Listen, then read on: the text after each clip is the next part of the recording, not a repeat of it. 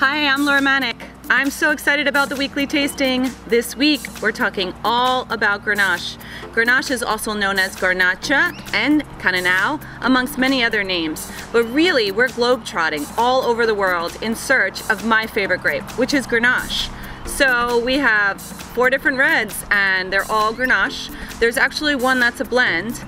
We're talking about Grenache from right outside of Madrid, talking about a Grenache from Australia, Grenache that's blended with Syrah and Mourvedre from the Rhône Valley, and then finally another example of Grenache from Spain, this time from Catalonia.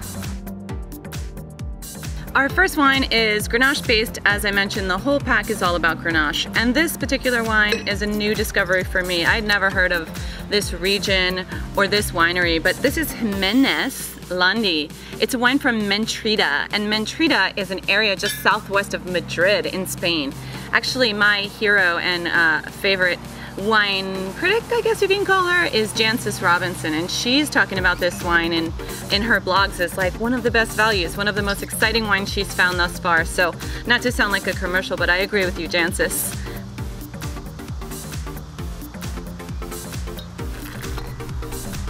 Wow. So one of the things I love the most about Grenache is that it's fresh and clean. You can see this color. Man, it's light, kind of like the body of a Pinot Noir. Even so much so that the texture is the same as Pinot Noir. But sometimes, and this is kind of a compliment to Pinot Noir, it's too tart, it's too acidic, and it's really kind of like not a lot of fruit. And yeah, it can be fruity in California, but Grenache is always sun-kissed. It's always that sort of sappy, jammy, raisinated version of Pinot Noir. Well, raisinated maybe not quite so, but really just like a little more exotic. I love saying that Méntrida, or this Grenache, Garnatxa, is like sun-kissed Pinot Noir. Cheers. Our second wine is probably a wine of you have heard of. It's called Côtes-du-Rhône, and Côtes-du-Rhône is a region in the southeast part of France. So Côtes-du-Rhône is delicious. Sorry, wrong bottle. Côtes-du-Rhône is delicious. This one is Jean-Louis, and this Côtes-du-Rhône is a blend of mostly my favorite grape, Grenache, 85%, and about 10% Syrah, and 5% a grape called Mourvedre. And these are typical, these grapes are blended often, and not just in the Rhône Valley, but also in other places in the world.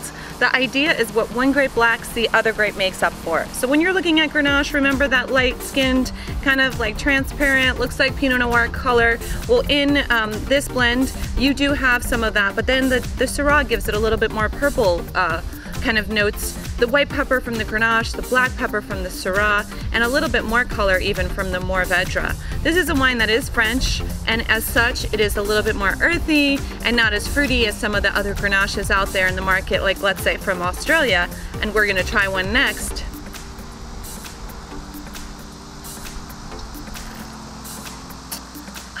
But it also has a little bit more body. This is a wine that you could definitely have with like burgers. And actually last night I made the juiciest burger and opened these wines. These wines are still good the next day.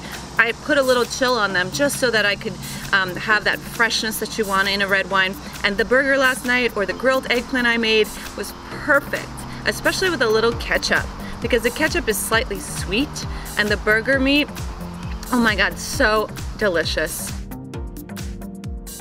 So we're gonna get a little bit more fruity here with the Yaldara Grenache, and this Grenache is from Australia, specifically South Australia. Actually, it's from the Barossa Valley. You might know this region from all your delicious, like kind of minty, really big Shiraz. But this is Grenache 100%, and it's called Ruban.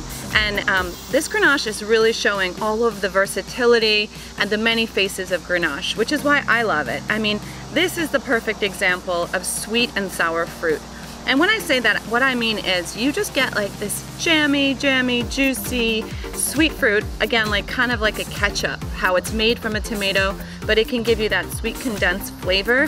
And then it has like a ton of like almost sausage and a meaty quality. I often say Grenache has like a ham, like a Iberico ham, or pata negra, or jamon serrano nose, like it smells like cured meat. And this one, it's This is dreamy wine. I'm so excited for you to bring this to your friends and say, if you like Pinot Noir from the Russian River Valley, you're gonna love the Yaldara Grenache rather, because it is Australia. Cheers. Fourth wine. It's Grenache, as you guessed. It is Bodegas Puiggròs, and this wine is delicious. This is my favorite out of all of them, and you're not supposed to say that you have a favorite out of a pack because they're all delicious. But this is from Catalonia. It's the ancestral home of Garnatxa. When you think about this grape, this is like kind of all of these wines put into one. It's a little bit fuller, a little bit bigger, a little bit juicier, a little bit peppery. It's just like, yeah, this is like Iberico ham. So olive, pepper, juicy, fresh, fleshy. This is pretty much Cabernet drinker, they're gonna love it. It might be a little bit light in color, so they might be like, I don't know. But when they have it, they're gonna be like, wow, that is so good. Pinot Noir drinker is gonna love you for introducing them to Garnatxa too, because they're gonna save money. These are grapes that, you know, can, I mean, a third of the price of Pinot Noir. So I'm all about Garnatxa, I hope you are too. That's a wrap. What's to know about Grenache? Let's recap. Garnatxa, another name for Grenache, also known as Cananao in Sardinia. Grenache is like sun-kissed Pinot Noir. It goes with everything. It's a wine that most people haven't heard of, or if they have had Côtes-du-Rhône, they're not even sure what the grape is. This is my favorite grape, or one of many of my favorite grapes, but I want it to be yours too. I hope you enjoy our weekly tasting. I'm thrilled to make these videos because it's really my chance to teach you a little bit more about wine. Tag us on Instagram, Facebook, and let us know which one of these favorites was your favorite of this pack. Thanks.